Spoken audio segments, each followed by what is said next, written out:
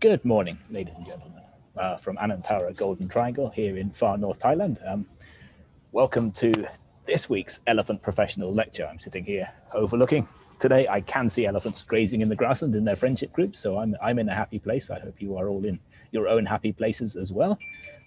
This week's Elephant Professional Lecture is from Dr. Ingrid Suter, who did her PhD a few years ago. I was going to say many years ago, but you're not that old, are you, Ingrid? A few years ago, in Laos on captive elephants and elephants in tourism in Laos, just as that country was opening up to elephant tourism, and then has gone on to do many great things. Currently, I think teaching at university in Australia. One thing the eagle-eyed among you will have noticed is that she's perhaps to stir me up a little bit, but the two were in the title of her talk. Two words that I often mention should be only used carefully together in the same sentence, and that's conservation and captive elephants. But I say that from Thailand, where we have a lot of captive elephants and they don't need conserving, and in Laos they do. So I don't mention it because I want to argue with Ingrid because she knows what she's talking about, but I know a lot of you out there have heard me say it many times and will be surprised to see me introducing a talk with those two words in there. So Ingrid will tell us why they should go together, why it matters in Laos, particularly in this current situation where elephants can't be moved across borders legally. And perhaps you will argue that sometimes, as we did last week, that sometimes it might be a good idea under very strict circumstances for elephants to move across borders. Captive elephants, wild elephants, of course, should travel as freely as they like. So anyway, without further ado, and hopefully not having wound up Ingrid with my escape clause, I will hand you over to Ingrid and she will tell you why it is very important to conserve the captive elephants of Laos. So thank you very much, Ingrid. Please do let us know who you are and convince us. Thanks, John. And I'm glad that you pointed that out. I thought somebody would bring it up. I didn't realize they would bring it up straight away in the first 60 seconds. Sorry. But I'm hoping today that I will demonstrate why I do firmly believe that in many countries, not just Laos, we're looking at Cambodia, Vietnam, Indonesia, even Borneo, Malaysia, why having these really small yet significant captive populations can actually do a world of good for the country and for the Asian elephant population as whole. So I'll get stuck into it. I'll share my screen now with you all. Can you see all of that? I can, yes. You can? Okay, I'm hoping everyone else out there can as well. So yes, thank you very much for joining me today. My name is Dr. Ingrid Suter. I'm currently one of the co-owners of Asian Captive Elephant Standards. I'll talk a little bit more about that at the end. But yes, I do have a few years of working with captive Asian elephants, particularly in the Lao PDR. So today I'm just going to do a bit of a trip down memory lane, have a look in the past and some of the issues that concerned captive elephants in Laos, a little bit of my PhD research, and how it all led to where we are today with Asian Captive Elephant Standards and elephant-based tourism. There's a bit of an overarching theme to everything that I'm going to be talking about today as well, which is really the needs for grassroots consultation and a bottoms-up approach to in-situ captive elephant management, be it for conservation or tourism purposes or a mixture of both. And I really want to demonstrate to everyone today why respectful communication and acknowledging and working within the local parameters is a really critical and necessary step to creating any kind of meaningful exchange and progress in this sector. So I'll go back to 2000, hang on, let me change that there. I'll go back to 2008 and 2011 when I was an AusAid Australian Youth Ambassador for Development, and the Australian government essentially paid me to work with captive elephants in Laos. It was a pretty cool gig. I think it's really important that people who haven't maybe worked in Laos get a bit of an understanding about the institutional structure that international non-government organisations in Laos have to work under. as this 100% impacts the work and the research that can be done, the speed in which projects are implemented and the outcomes that can be delivered, and the formal process that's involved with working in Laos for an international non-government organisation. Up until recently, there hasn't been any civil society or local NGOs allowed in Laos. They had to be international NGOs only. All INGOs operating in Laos face stringent supervision and monitoring. Regulations are applied in a yearly memorandum of understanding, which must stipulate in detail where the INGO is permitted to work, the annual budget in which province each dollar is going to be spent, and detailed activity reports on each project. The government of Laos has the authority to reject or make changes to each MOU as it deems necessary. INGOs must have government counterparts that they work closely with. And in Elephant Asia's case, it was staff from the Department of Livestock and Fisheries, because as you know, captive elephants are considered livestock in many range nations. These staff will accompany you on field missions and will act as the intermediary between INGO and Government of Laos departments. I just wanted to really set the scene, as I think some foreigners think you can just stroll into a camp or an organisation or the country and expect and demand change. Anything that is done can easily take up to a year to be pre-approved. And that's okay, accepting this and working within the parameters, having a really good relationship with the government staff will achieve much better results as opposed to fighting or demanding change from the periphery with no commitment to a long-term plan. And that all still applies today. I also want to point out a bit of a socio-economic snapshot of what the Lao PDR is like. Again, maybe for those who haven't really been or don't necessarily grasp the big picture. I just think it's really important to understand the economic, political, social and biophysical characteristics of the country in order to understand the complexities of Lao elephant management. For the past 40 years, Laos has been a single-party communist state with approximately 73% of the nation's 6 million people living on around $2 US a day. Approximately 75% of people live in non-urbanized areas, although more and more people are moving to urban areas these days. Laos remains an agrarian society, with most Lao nationals directly reliant on natural resources such as shifting agriculture, fisheries and non-timber forest products for their dietary and livelihood requirements. And in this instance, we're talking about hundreds of families directly reliant on elephant utilisation in a country where alternative jobs in rural areas are really scarce. This bottom picture here is just one I took in southern Laos 5 years ago when I was working in this area with the IUCN. It was the end of the dry season here, and this bit of water was the local water supply for the village people and the livestock as well. This is a country where primary healthcare targets are still not met. There are issues with clean drinking water, and when I lived in Vientiane, people only an hour out of the capital would be dying of typhoid and other waterborne diseases annually during the flooding and the wet seasons. I'm not trying to be negative, I'm just pointing out the challenges and barriers that exist that we in the West sometimes have absolutely no lived experience of. The vast majority of captive elephants in Laos are privately owned. Traditionally, one elephant would be owned by an entire family or a set of families, and men would take turns working each year with the elephant, or maybe the man wouldn't work with the elephant at all, but his cousin would take his place and they'd split the profits or whatever. But elephant ownership has always been an accepted normal part of the culture and rural life in Laos. Just as people in the outback of Australia will probably own a couple of horses, it's normal for families in Sayaburi to own an elephant or two. And in my entire time living and working in Laos, not once was there a debate about whether or not elephants should be kept. It was simply a norm. Just as I don't have conversations in Australia about whether or not Australian farmers should have working horses, it's just completely acceptable. Although, of course, now taking elephants from the wild has been illegal for a long time, which has caused the captive elephant population to be aging. I'll get into that in a bit.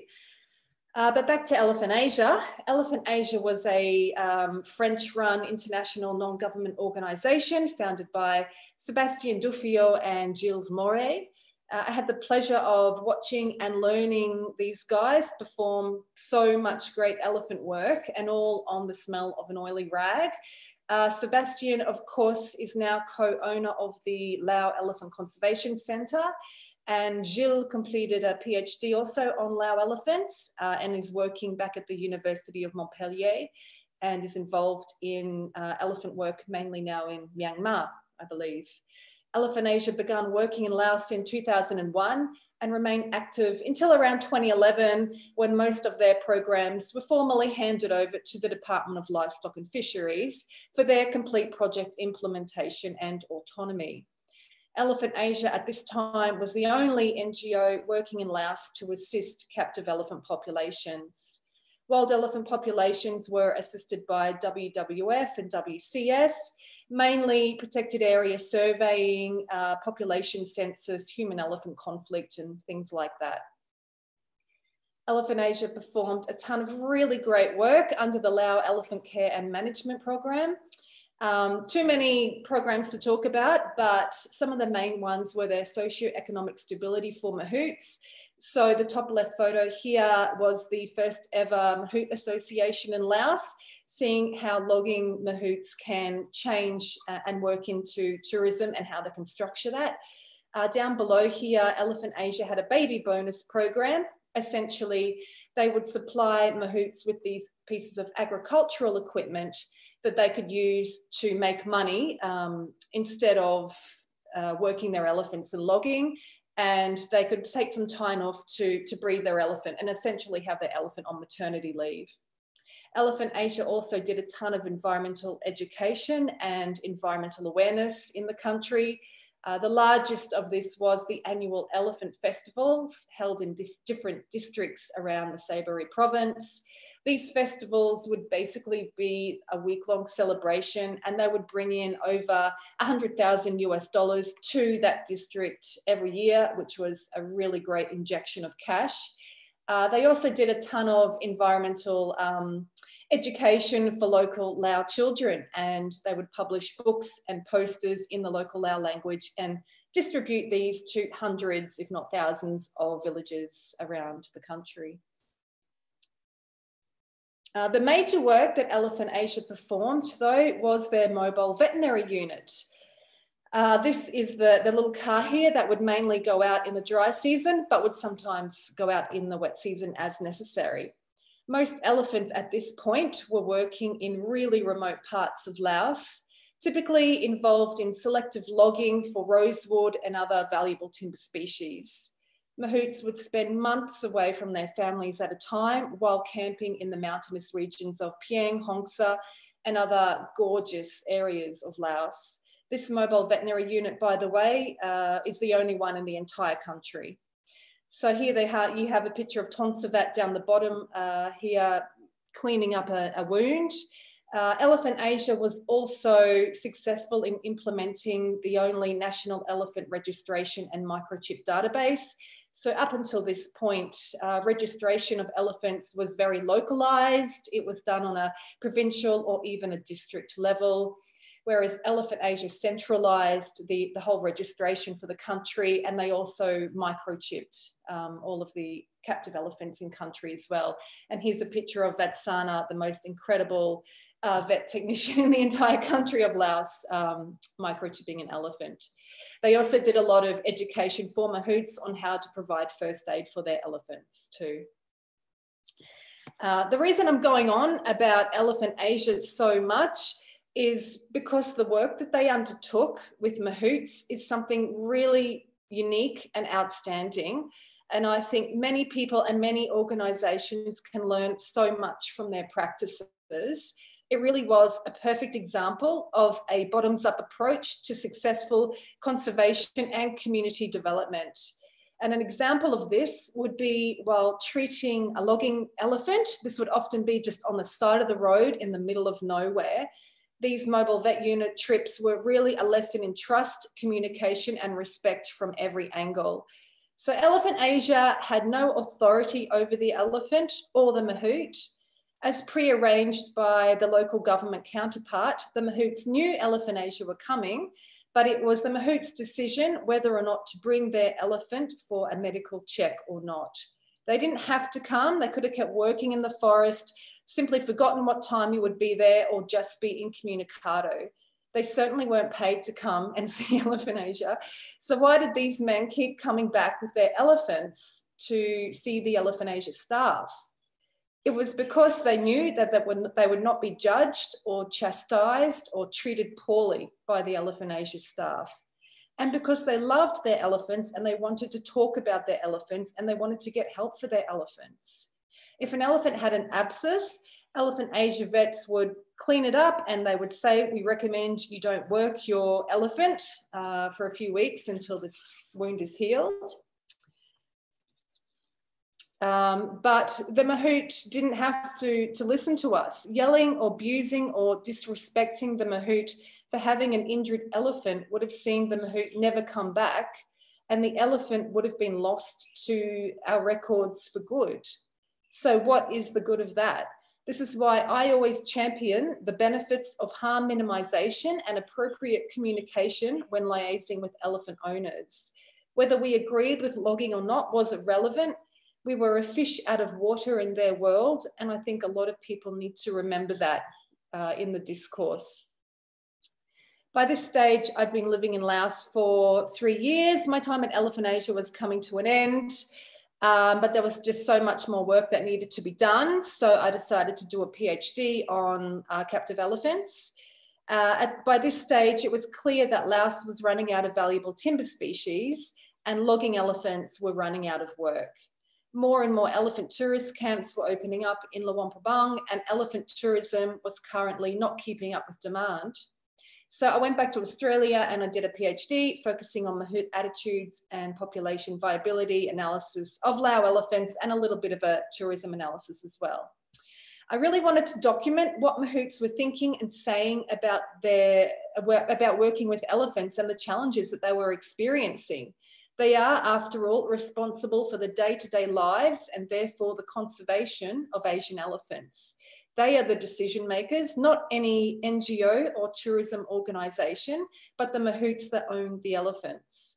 So for my first paper, I spent 10 months interviewing 133 mahouts around 4 different provinces of Laos.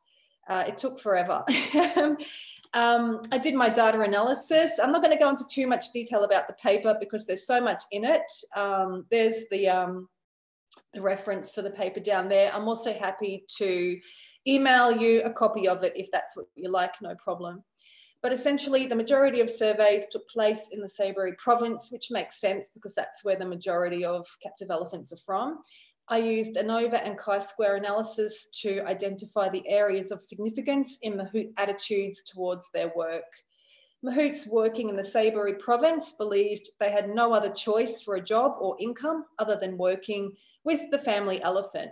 Conversely, mahouts in tourism chose to work with elephants rather than having the family tradition forced upon them. With Luang Prabang, one of the busiest and most accessible cities in Laos, these mahouts had greater access to a variety of employment options, particularly in tourism, whereas the remoteness of Saibai means a selection of employment opportunities is really rare. The mahout tradition is losing its appeal to younger generations from traditional mahout families. A lack of assistance or interest in mahoutship by adolescents was confirmed. While elder mahouts wanted their tradition continued, realistically they knew mahoutship was not their son or relative's aspiration. This leaves the mahout tradition and culture with an uncertain future in Laos. Mahouts working in tourism expressed a strong desire to learn more about the elephants they worked with, and this is an indication of their inexperience and insufficient on-the-job training. My findings suggested that logging mahouts are very willing to work in the tourism industry. However, a transition into tourism may be unachievable for most logging mahouts if tourist camps prefer to employ young, inexperienced mahouts willing to work for significantly lower wages, and if the industry maintains its preference for cows over bulls, which I'm sure it will. Older mahouts can be an added service to the tourism industry by mentoring and training young, non-traditional mahouts. However, elephant camps may be unwilling to financially invest in this arrangement. Mahouts working in tourism are the lowest earners compared with all other elephant-related industries. Tourism mahouts are the youngest of all elephant-based professions, have no mahout background or alternative source of income. Hired by tourist camp managers or elephant owners, these young men are vulnerable to job and financial insecurity if the tourism industry experiences a downturn, which of course it has. And I think the youngest tourism mahout that I interviewed was 13 years old, working full-time at a camp. Conversely, logging mahouts can earn over 8 times the national per capita income. Despite this, the wealthiest mahouts experienced the highest levels of job dissatisfaction, mainly due to the decline in logging quotas and the hard living conditions associated with logging. Now, just a quick look at population viability analysis. I was really excited to be able to do this modelling, as thanks to Elephant Asia's national registration database, I had a really good data set to populate the Vortex software with.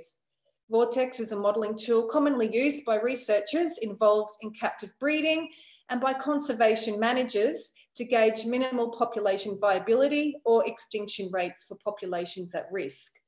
PVA modelling is typically integrated into conservation planning as the program accepts assumptive parameters and environmental variations and allows for adaptive species management. In this case, I was really fortunate to have the age, the sex, and the location of all captive elephants registered in Laos. This is a massive point of difference from wild population analysis, in which conservation planners have to simply guess the age and the structure, the gender structure of each population. Guesswork, of course, will not lead to targeted and accurate results as much as knowing specific baseline parameters will. And this is why, another reason why I firmly believe that the captive elephant population can be so critical for endangered species management, because we know exactly what it is we're dealing with. Whereas wild population structures are completely unknown unless a great deal of accurate and very expensive surveying has occurred, and it relies on too many externalities to be considered the only conservation tool that planners should rely on. Again, I'm not going to go into too much technical detail here as it is all in the paper. I created 7 different scenarios with varying parameters. The population was considered a single closed population with no migration, rather than several small populations scattered throughout Laos. I considered this to be realistic as mahouts routinely buy, sell, rent, or move elephants between provinces as economic drivers demand. Immigration was not included as illegally exported calves would typically be unknown to Elephant Asia and not contained within the data set. Initial population size was 431, of which 253 were cows and 178 were bulls. This figure includes only calves and elephants of reproductive age. Maximum age of reproduction for cows and bulls was 55. We chose an even sex ratio at birth, and while Lao mahouts believe slightly more males are conceived, male calves tended to have a higher perinatal and juvenile mortality rate. Juvenile bull behaviour and higher risk-taking typically leads to a higher mortality rate in this sex as well. Percentage of breeding females was calculated by analysing the previous 4 years of captive elephant births recorded in the database.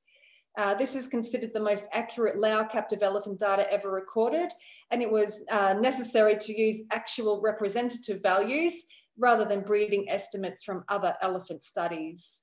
The average percentage of breeding females was really low, only 2.3%, but we considered this an accurate portrayal of the current Lao context. Percentages of males in the breeding pool was 80%, as social hierarchy dictates that not all bulls have the opportunity to reproduce. However, as most calves in Laos are sired by wild bulls, the fertility of captive bulls remains unknown as far as I'm aware. We didn't include any harvesting in any scenario, nor did we include any wild elephant demographics. With wild elephant populations poorly monitored and managed in Laos, I focused solely on the population with the accurate data. To cut a long story short, all the simulations indicated that Laos' captive elephant population is not self-sustaining. Shock horror. The current captive population had a negative growth rate in that mortality rates are higher than the reproductive rate. The baseline population showed that the captive elephant population is likely to become extinct in 112 years. In no scenario was the carrying capacity reached. Reducing mortality, increasing birth rates, and population supplementation reduced the rate at which the population reached extinction, but did not stop it. Scenario 7 provided the Lao captive elephant population with the longest persistence, but even then the model predicted extinction within 220 years. So looking back at scenario 7 here, the best case scenario, it was 10% higher fecundity, 50% lower mortality, and 10 supplemented calves. Of course, the major barrier to conservation at that stage, and still today, is a lack of national and regional cooperation and funding to invest in endangered species management. This is why I am a really strong advocate for treating the captive elephant population as a core elephant population that deserves effective management strategies. In any range nation, that is. Some people ask, why have a captive elephant population? Well, again, having a population that we know the parameters about and that we can manage is, in my opinion, of equal importance to having a wild population that you know very little about. You can't manage a population accurately or successfully if you don't know what it is that you're trying to manage. So having done this study, it solidified my appreciation of captive elephant ownership and ensuring the mahouts in control of the elephants are given breeding opportunities so we can all benefit from these calves. And by breeding opportunities, I mean giving elephant owners alternative forms of income so they can take time off to breed their cows. This is a real long-term approach to captive elephant population and all elephant population. I've done the work, I've seen the benefits of having a captive population. I know what needs to be done. We just need a really good funder for this. Now, just a little bit on tourism. And this point in my PhD, I'd ran out of time and money. So I didn't publish this chapter, but I wish I had. It was clear that elephant-based tourism was on the rise in Laos. I really wanted to study the market. I did this by looking at the literature in Laos showcasing elephant tourism. And I also interviewed 20 prominent tour operators and camp managers in Laos for their opinion on elephant-based tourism. Are the claims made by camps leading to meaningful elephant conservation? What I saw during my research were these advertisements about Lao elephant camps, often making biocentric and socially altruistic claims such as saving elephants and rescuing elephants and helping the local community. Yet elephant populations continue to decline, with seemingly little emphasis placed on elephant reproduction by businesses which essentially rely on elephant populations persisting over time. Despite the growing popularity of elephant-based tourism, not enough camps were actively committed to captive elephant reproduction. I know this is going to really annoy you, John. While acknowledging the issues surrounding elephant conservation, most camps tended to view their businesses as anthropocentric, self-contained, closed industries, rather than complex ecotourism products fraught with future constraints. Some of these could be justified because of the current ease of acquiring captive elephants. With elephant-based tourism still very popular in Laos, the tourism industry does have the capacity to hire additional younger cows, implement reproductive plans, and help increase the elephant population. But perhaps short-sightedness is necessary for elephant camp managers. With no financial or procedural support from the government, camps have little motivation to invest in long-term conservation plans when they witness the government exporting elephants for their financial and political gain. The government of Laos' lack of environmental and conservation protection appeared too unpredictable to inspire business confidence or investment, thus preventing elephant camps from making long-term biocentric business decisions. Furthermore, elephant camps claim to have little control over the elephants they hire. They are unenthusiastic to breed elephants they don't own, and they see themselves losing money on pregnant cows and their dependent calves. Most elephant camps were satisfied at making as much money as possible from each tourist season, with emphasis placed on rescuing elephants from logging rather than being involved in any national breeding strategy or program. Not only were the biocentric behaviours overlooked, but most camps tended to strongly promote their social altruistic tendencies. Camps could gain tangible and immediate status by supporting local communities rather than investing in the task of reversing the declining national elephant population. Indeed, poverty alleviation and local community empowerment in a least developed nation was often viewed as far more important than animal conservation or welfare. Certainly in this regard, camp managers were much more positive and responsive when describing the community work their camps undertook. Camps employed local villagers in roles such as farming, minibus drivers, cashiers, cooks, gardeners. Locals got paid taxes for the use of their land during elephant treks, and some camps came to agreements with local governments for land use rights and farming. Many of these pro-poor benefits are widely advertised on the elephant camp brochures and websites, along with a rescued from a life of hardship elephant story.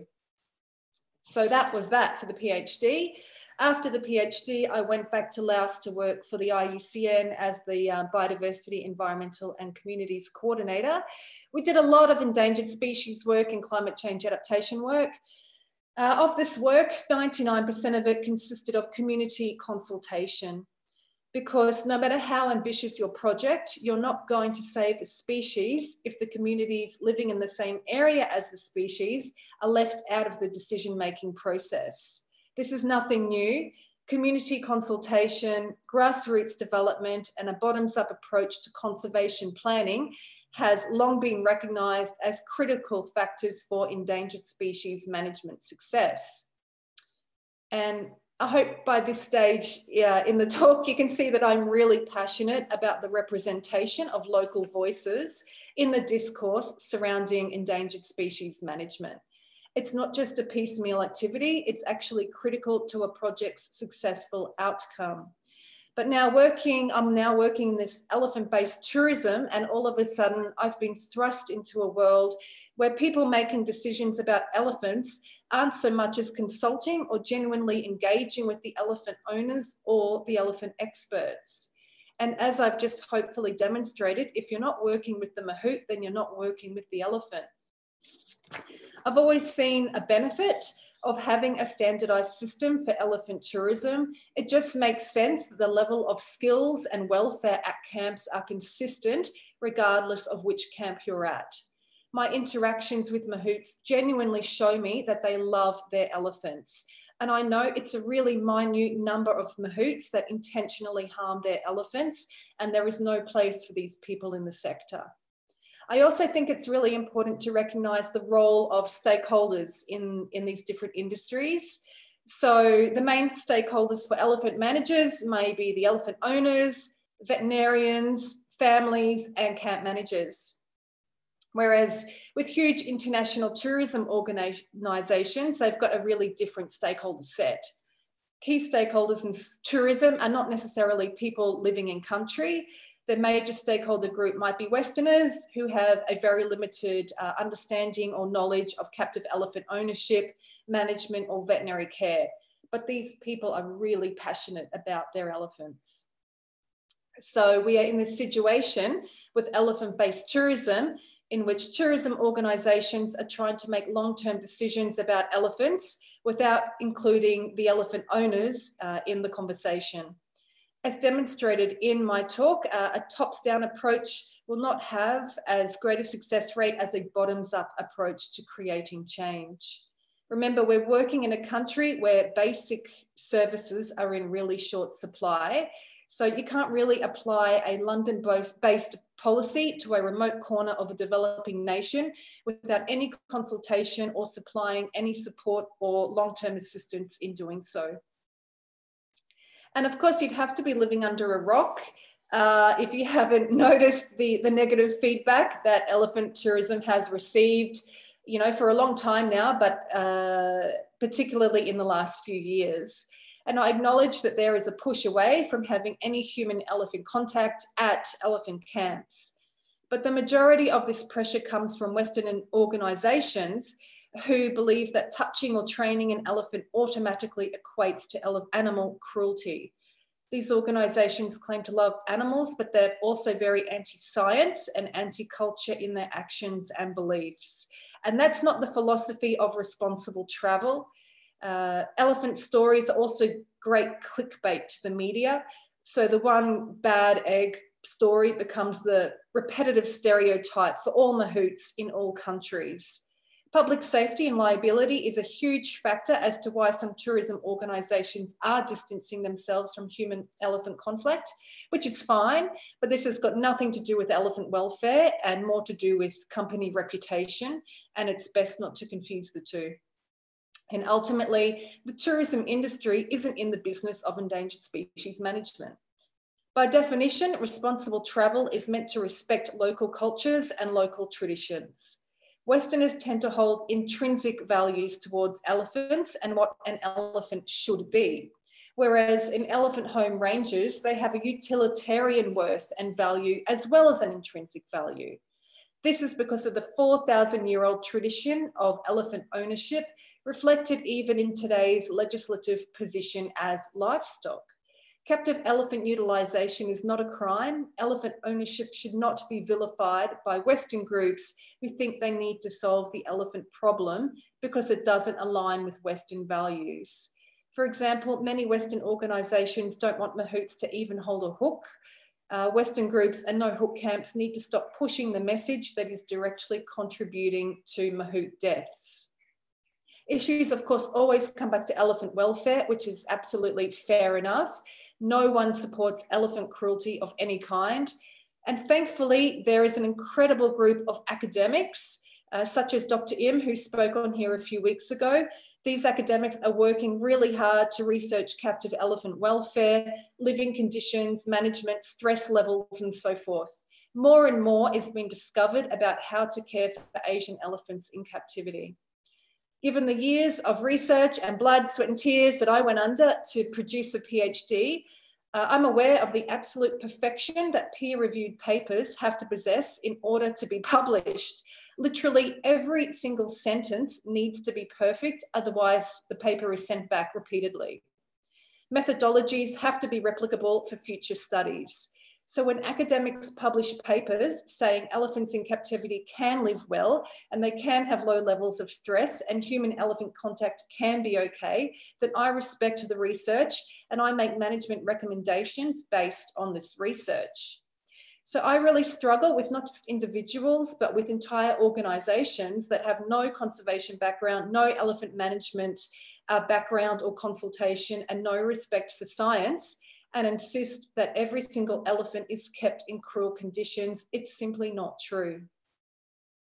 Captive elephants have worked in a large number of industries over time: logging, timber, small-scale agricultural, warfare, and now tourism. Of all the industry types, tourism is the most placid, the most gentle, and reproductively compatible for elephants. In summary, let's look at the positives here that we can all work with rather than being stuck at some negative impasse. Captive elephants are compatible with captive breeding strategies. Tourism and conservation can work very well together. One is not the enemy of the other. We need to follow the science for excellent levels of elephant welfare and have elephant camps independently assessed for their welfare standards. This also includes mahout care and for mahout standards, because if you're not looking after the mahout, if he's dissatisfied at his place of work, he's not going to look after his elephant properly. That goes with any workplace. You've got to look after your staff. Which of course brings me on to Asian captive elephant standards. We are a team of 3 elephant and auditing professionals, ACES aims to apply the highest level of elephant welfare standards possible to elephants living under human care. We assess and audit elephant camps with nearly 200 different criteria. I'm not going to talk too much about ACES and the criteria because my colleague Nicholas has recently given a discussion on this subject on this forum not long ago. At ACES, we see ourselves as the link between elephant owners, elephant tourism, and elephant research. There are so many good camps and good managers providing excellent welfare, target training, and enrichment for their elephants. I shake my head every day when people say elephant tourism is not a good thing for elephants, because under the right conditions, it can be. I understand that tour operators are in a really precarious position because they need to keep their Western clients happy, and yet elephant tourism is such a popular attraction in Southeast Asia. What I say to them is to please read the science for yourself, do your research, you don't have to take my word for it, educate yourself, and then come and talk to us at Asian Captive Elephant Standards. And I recommend you team up with your preferred elephant camp and make sure that they too follow the most recent advances in academia and their findings on captive elephant management. Thank you, I'm done. Cheers. Blimey, that was sudden. Sorry, I was listening. I just wasn't expecting you to finish quite so quickly. Thank you very much, Ingrid. And certainly not annoyed at all. I think you made your point very well. Yeah, it's a very valid point as to why we would need at least one population of elephants that we know everything about, just in case the other population disappears. So I understand it well. We won't go any further into that. Thank you very much also for pointing out the difference between peer review and basically blogs or self-published things, opinion pieces. Anyone can. It's to me the key point. Actually, a lot of people anyone can go and write something that they think is true, and myself included. I'm not a scientist, but I do know about peer review, and I do know, as you say, every single sentence has to be there. So the science, peer-reviewed science, must be respected more than opinion pieces. And emotions. And emotions. Yeah, exactly. Emotion, this is a very highly emotive, and I understand it. I think at the end of the day, everybody has the same goal and the same vision, and that is to make sure no elephants are being forced to do anything or being stressed or living in fear or living in cruelty. I think even the most passionate person comes from a good place. But let's just break it down and let's have a look at the science and what the science is saying about the subject, because that's what we do for everything else. I don't go to my, I don't go to my mechanic and say, I love my car and I know how to fix it. No, I'm going to trust the expert here to do the right thing. And this is the same. There are people that have decades of experience working in this field, and I think it's really high time that they are respected for all of the hard work that they've done and listened to. Agreed. And also another key point that leads into that, which since you're involved, you didn't plug very nicely, but I will say it also the importance for an elephant anybody trying to choose an elephant facility, that it has been independently audited by someone from outside, whether it be you guys or whether it be one of the other people operating to a set of scientific standard based on scientific science. And I think it's also important to break that down, because no riding does not mean no cruelty. There are many, many aspects of elephant welfare that we look at a camp. Riding is simply one aspect. So, is the elephant just kept in a paddock all day? What kind of socialization does the elephant have? What kind of substrate is that elephant walking on for the majority of his day? Is it chained? So not riding doesn't mean, ta-da, the elephant's living a great life now. Not at all. Let's look at the diet. What kind of varied diet do you have this elephant on? A lot goes into a camp accreditation and assessment, not just looking at everything from just one perspective. We go into detail from everywhere. What contracts are the staff on? Are you giving them a living wage? Are you giving them their national entitlements, their holiday pay, things like that? Agreed. How about some questions? Do you want me to bring my screen down now, or should I keep my slides up? Again, up to you. Is there anybody on the Zoom who would like to ask a question? If not, we'll hand it over to Zach and ask him to unmute himself and see if there's anyone on Facebook who'd like to ask.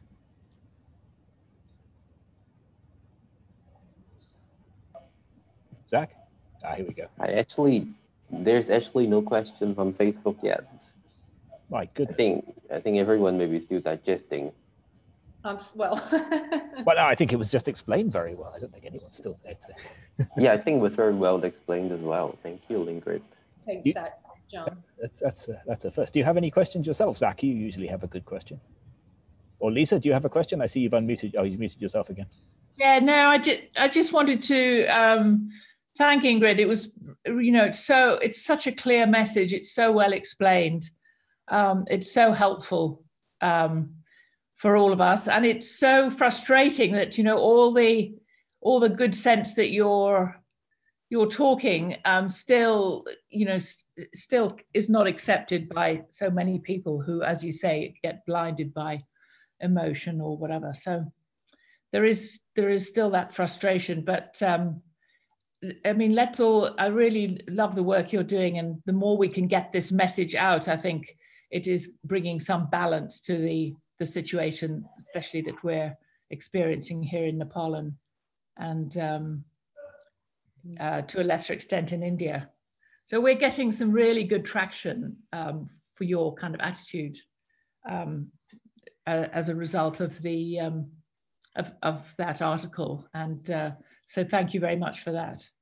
Well, thank you for writing. I don't know if everyone on the forum is familiar, but Lisa is a journalist, and she's recently written another really good, valuable piece about elephants, this time in Nepal. So that's on the ACES website and on our Facebook page if you wanted to check that out as well. There's a link to it there. It's a really complex subject, and it's not as black as white as set the elephants free or don't touch the elephant. Because if it were that simple, then the problem would have been solved a long time ago. There's a lot of national laws that won't be changing, and there's a lot of livelihoods that are directly associated with this. And now we have the science to show that actually captive elephant management can be done in a really good way. And if we need to get out of this negative impasse that I mentioned, because it just seems like the tourism industry is just really butting heads now with elephant owners, and I just don't think it's necessary. I think maybe I'm too positive perhaps, but I really do see a lot of really, really positive ways, and that we can all move forward together. And at the end of the day, we all want the elephants to be cared for. So let's work together and include everyone. I think so, and yes, Lisa, it must be pointed out, has come to journalism after many other talents, but yes, she also does have a column. One of the other key points I think you made that I'd just like to focus on a bit is the other one that you made, that just getting the idea that just getting rid of tourism will get rid of captivity in Laos and in Thailand and in all range states, apart from, I'm told, India actually, which has on paper a mandate to get rid of captivity. Everybody else is still talking about, or all other governments and government position and in-country position is talking about managing a captive elephant population. So if there is no tourism, it doesn't mean that elephants will disappear. And as you say, tourism is or captive elephants will disappear. People will still manage elephants. They've been managing elephants for over 4,000 years in these range states and will continue to do so. So tourism is not only, as you point out, one of the best, most elephant friendly things that has gone on in those 4,000 years. It is also, for those of us who care about elephants and those of us in the West who care about elephants, a window on to be able to watch what's going on, because elephants in captivity or captive elephants will not disappear, will not go away. They may disappear from our sight if tourism is not included as well. So it's another key point to focus on, I think. It's an evolution, and the tourism industry has a really, really great opportunity to actually really assist and advance this captive elephant population. not necessarily no hook, you know, or no ride or anything like that. If that's your choice, that's your choice. But we can make it as wonderful and special for the elephants as possible. So it's a really exciting time to be involved in this. If you get rid of all of the negative conversations, I actually think everyone should be really excited to be a part of this and to really help the locals in this. That's what I firmly believe. Agreed. Well, fantastic. Zach, if there's no questions on Facebook, we may... Well, actually, there's an influx of questions right now, so better keep your answers straight. Over to you. Over to you. We have a lot right now. Okay, so first one is from Melanie. So what do we look for at a tourism camp with elephants that, like as a tourist, what can we look for in an elephant tourism camp that we can know that they have passed the standard or score high on the standard? It's how long have you got, Melanie? Go to our website, Asian Captive Elephant Standards, and that will give you a good run through of some of the things that we do look at. Of course, you want to look at how long the elephants are chained for, whether or not they've got marks on them. You want to look at their body. You want to look for any stereotypical behavior. You want to look at where their water is, their diet. It's a bit hard because, you know, visitors to tourist facilities don't get back of house access.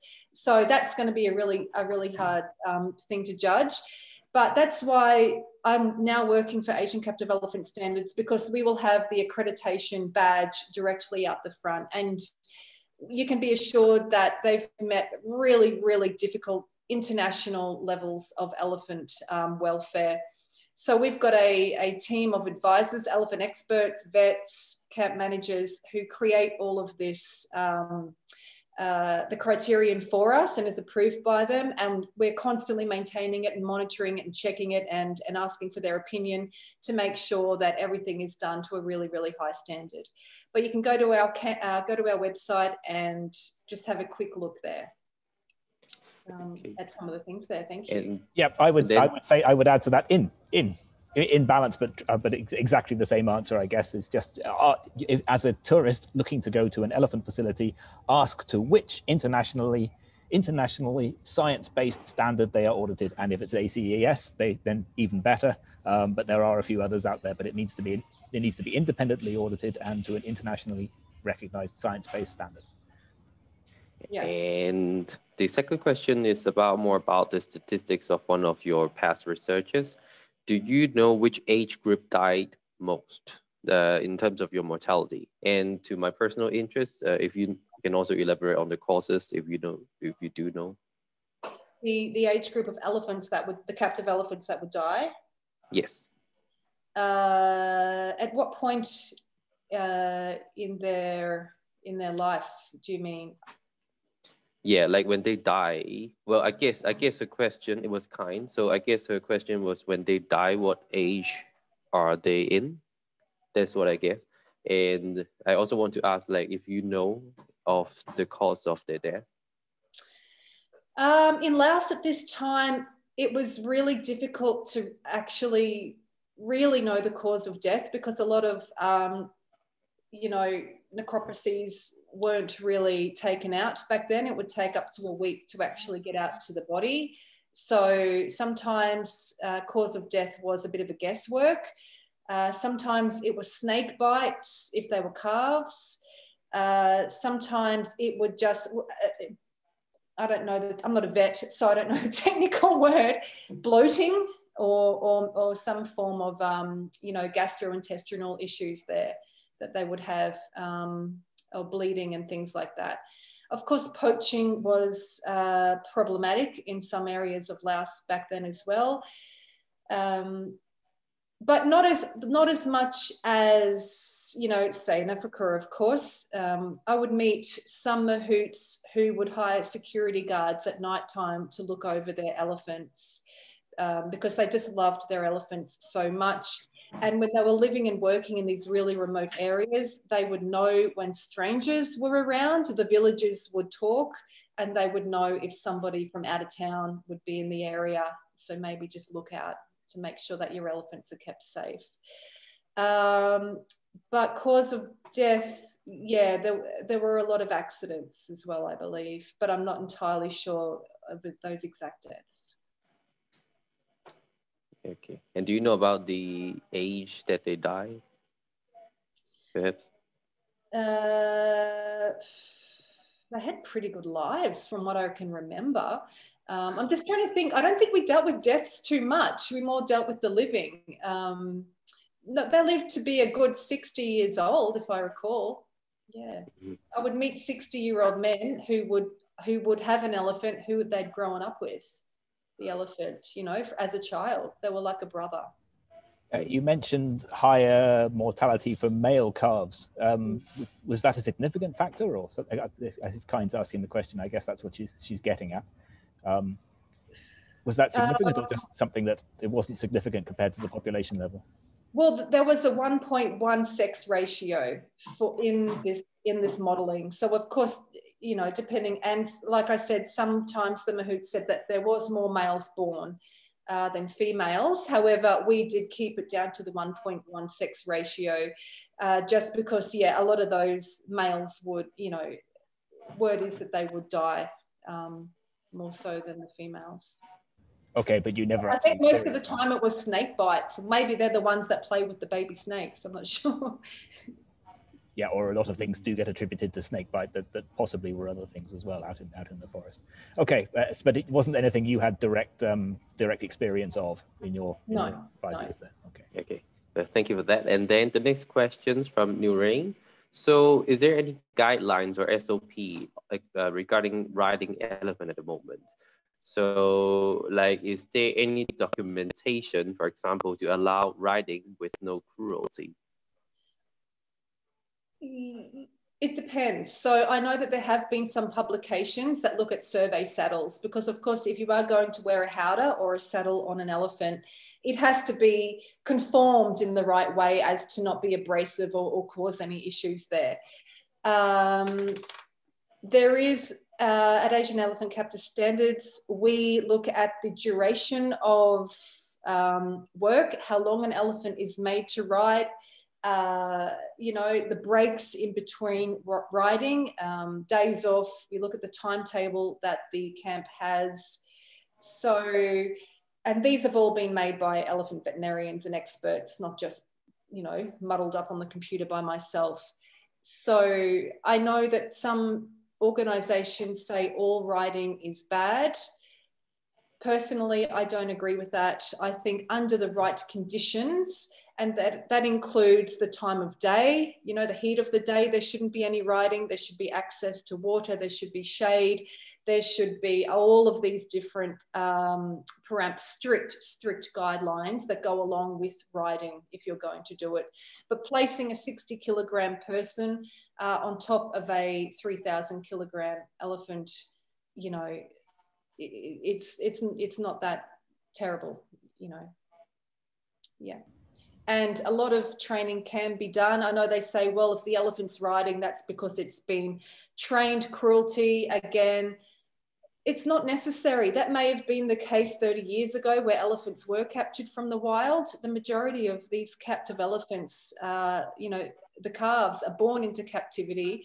So they're getting targeted training and verbal command training from essentially the day they're born. I've seen them. It's just like training a puppy dog. You know, you do 10 minutes a day and they learn the verbal commands and they learn exactly what it is that's expected of them.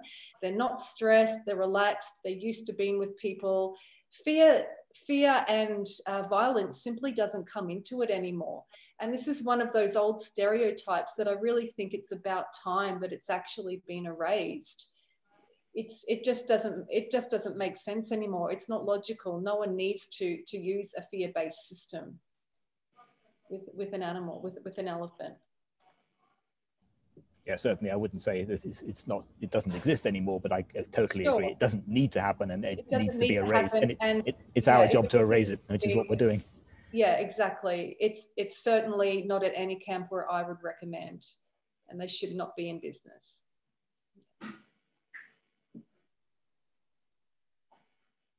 but I guess to go broadly on the question for that, so since Zach's quiet for a second, to go broadly on the question. So when it comes to riding and indeed any activity, ACES and the other standards, who are all based on guidelines written by international scientists and everything else, it's extremely.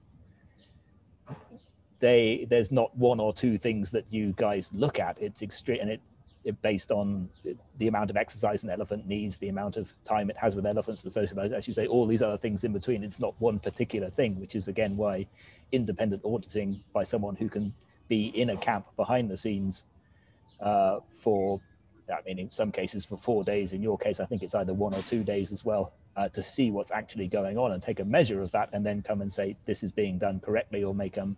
And another thing ACES does, I know, make recommendations to help them do it correctly is the the way to go. There's nothing, as with anything in the world, let alone elephant management, there's nothing black or white about it. It's a case-by-case approach. So, you know, that's, every camp is different. Every camp has got strengths and weaknesses. And yeah, riding is something that is complete, you know, it takes a long time to audit.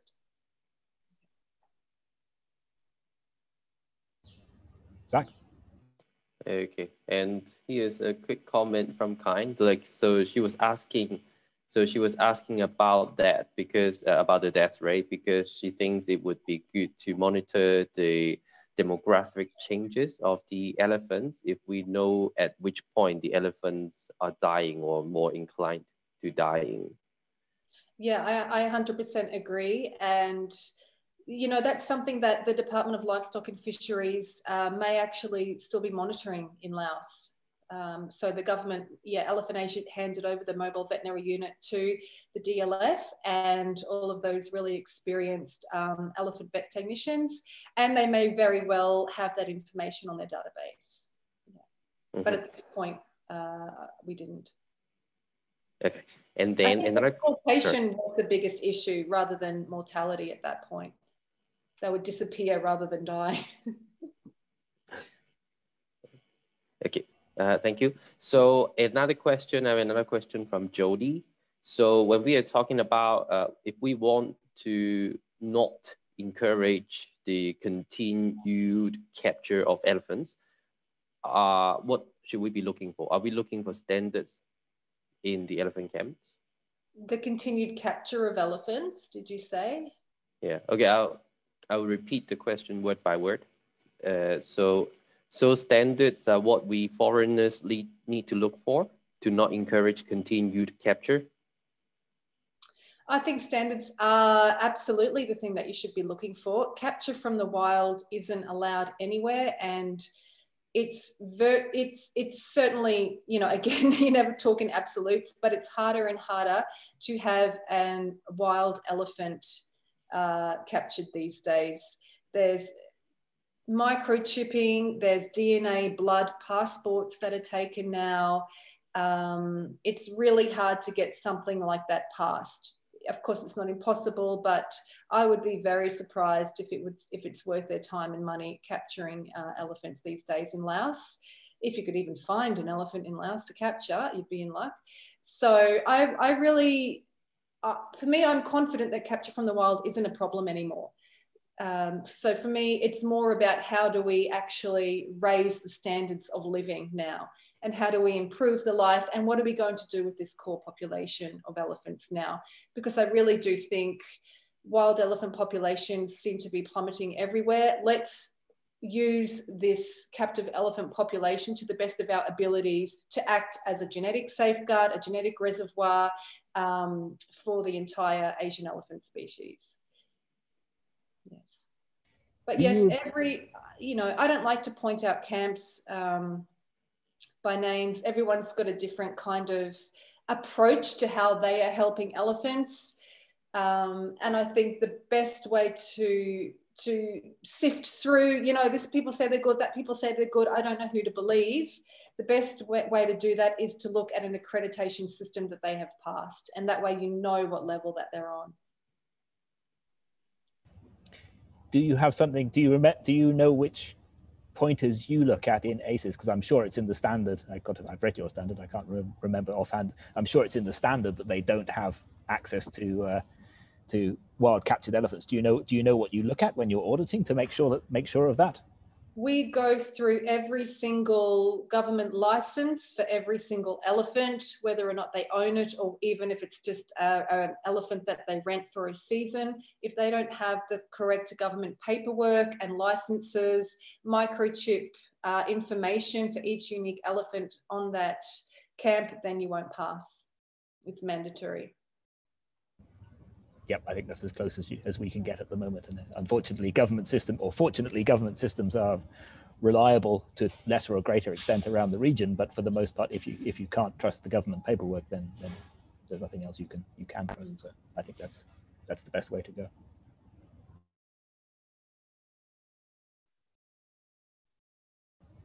Zach?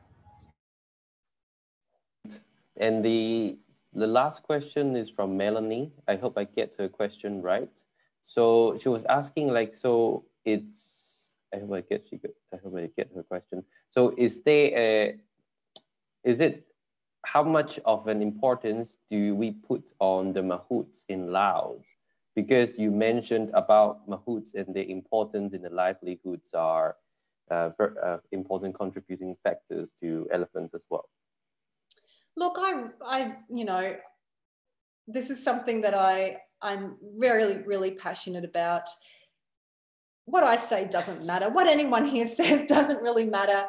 The owner of the elephant is the person that makes the decisions. It doesn't matter which country you're in. And I remember last week, Michael from the Lao ECC said we were working with an elephant, and then the owner decided to go and do something else with the elephant. This is why it's so important to have a really, really good relationship and connection with the mahout, because ultimately they are the day-to-day defenders and protectors and conservationists for the entire world. So I really do think talking to them, and this is why I did a needs assessment, and I wanted to understand how they are feeling and what challenges they experience. Because unless we really work with these people and understand these mahouts, how are we going to work with their elephants? Let's hear what they say. Let's listen to their struggles, and let's see how we can help them. Because once the pressure is taken off them, if they are under so much pressure to work their elephant, that's what they're going to do.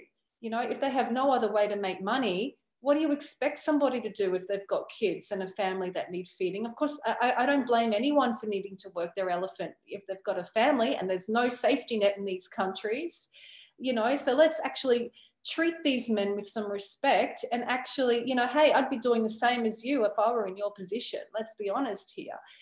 How can we help you? How can we help you help your elephant? And, you know, rather than doing some kind of tops-down approach, you will do this and you will do that because that's what we want you to do. It's not going to work. It hasn't worked to this point. So let's just all collaborate and communicate and move forward that way, and bring the mahout with us and treat them with respect. You know, it just makes sense to me. I don't know if that answered the question or not. Sorry, Melanie. I think I can't think of a better note to end on, though. So thank you very much, Ingrid. I will just thank you for this opportunity, John. I forgot to say Kopjai Lalai to you too, and Kopjai. Thank you. Yes. So that all that remains for me to do is say thank you very much for joining, everybody. Thank you again to Ingrid for putting on this brilliant presentation, and for going through your points of view, and showing us exactly how the situation was in Laos, and giving us a very clear way forward for the future as well. So keep up the good work. As it sounds very patronizing, I don't mean to patronize you, but fantastic work you're doing. You know, I strongly support it yourselves, and for the sake of balance, anybody who's doing independent auditing to science-based. But also thank you very much for your contributions to what is the science-based knowledge of elephants in captivity, as well as your viewpoints as well. Adding a lot to help those of us who are, or as part of a team of those of us who are all working together, as you say, to try and make life better for all Asian elephants, including the captive ones. So thank you very, very much for that. A couple of plugs to finish. Thank you very much for the Anantara Golden Triangle for hosting me once again. I know you don't have much choice, but they do host me, and I'm here sitting lovely in their bar overlooking elephants grazing in the grassland below, with mahouts who are hopefully happy. We do our best to keep our mahouts happy too. and totally agree that we need that's one of the key points. And so yes, if anybody is in Thailand and would like to come and visit us, then please do. We're in the far north of Thailand, and I will say, even though you're no longer with ECC, if you're in Laos and would love to see some elephants, Elephant Conservation Centre is the only place in Laos to visit and go and see these things, see elephants as well. So I will say that. And one final plug: this afternoon at 5 p.m. Thai time, we will be doing a lockdown live stream. I probably won't do it, I think, but Kun U and either Zach or Nisa will be with our elephants and show you a little bit about how our elephants and our mahouts interact. So you get to join them in the grassland. It'll be live here on Facebook. We will leave this video live on Facebook, and I will also put it on YouTube. So until next week, where we're having done 2 weeks in Laos, we're actually going to go to Kenya, and we'll mention elephants a little bit, but we'll also talk about leopards and human-wildlife conflict in northern Kenya with our next elephant professional lecture, I should call it, with Mr. Ambrose, who will be talking next week. So please do join us then. I think it'll be at the 5 p.m. time slot. So until then, thank you very much, everybody, for joining, and we will see you next week, or 5 o'clock this afternoon, for those of you who would like to see some elephants rather than just my face and, of course, Ingrid's face as well. Bye. Thanks.